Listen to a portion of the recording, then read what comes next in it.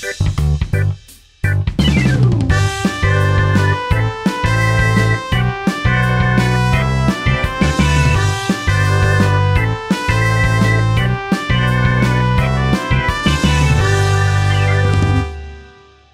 day, students, and welcome to Mathematics for Primary 6. This is Teacher Jen, and today we will learn about relationship between fractions and decimals. Let's begin. Fractions and decimals are both ways of showing parts of a whole. There are just two ways to represent numbers.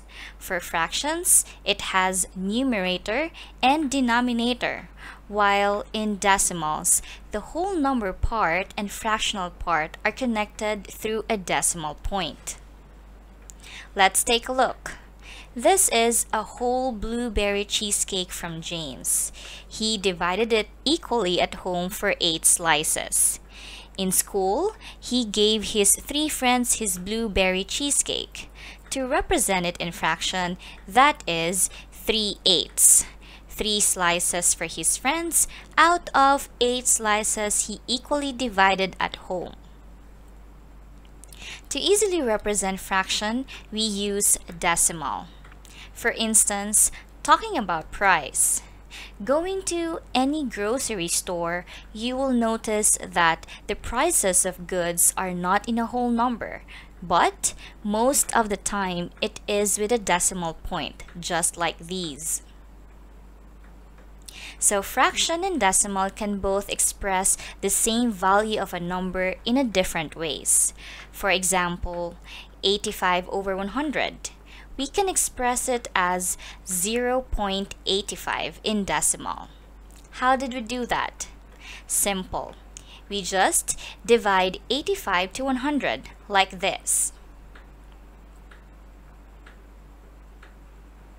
Let's have more example. This one right here is a 10 by 100 square that looks a Rubik's Cube.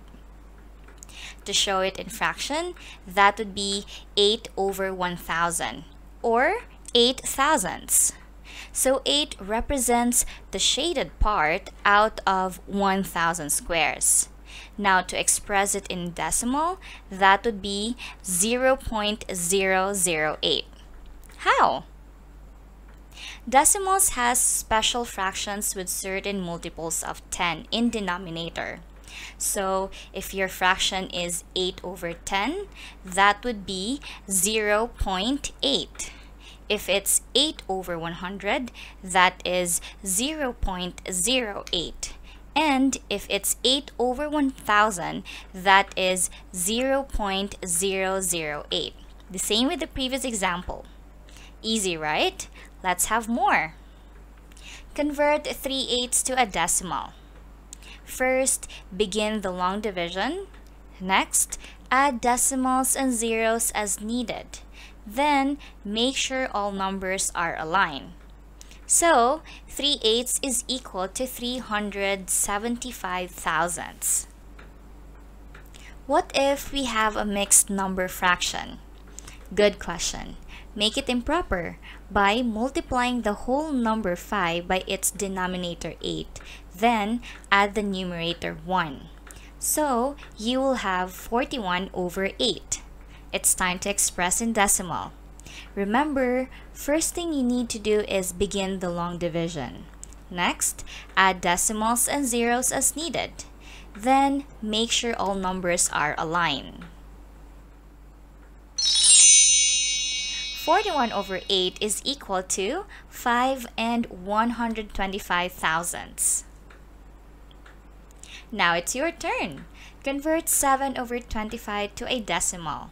Make sure to remember the steps.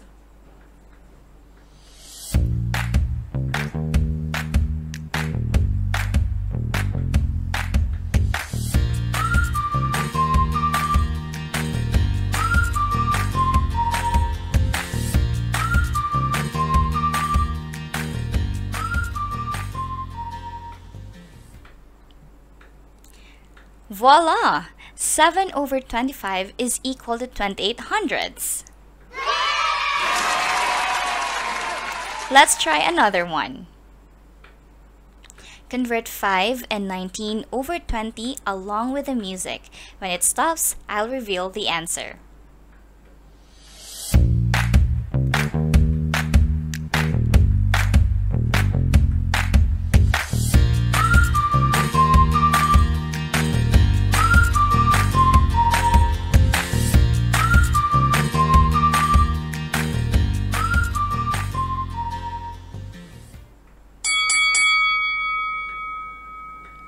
Now this is the answer. Good job, everyone. Finally, we were able to unlock the knowledge about relationship between fractions and decimals, and make sure to remember these steps. Until next time.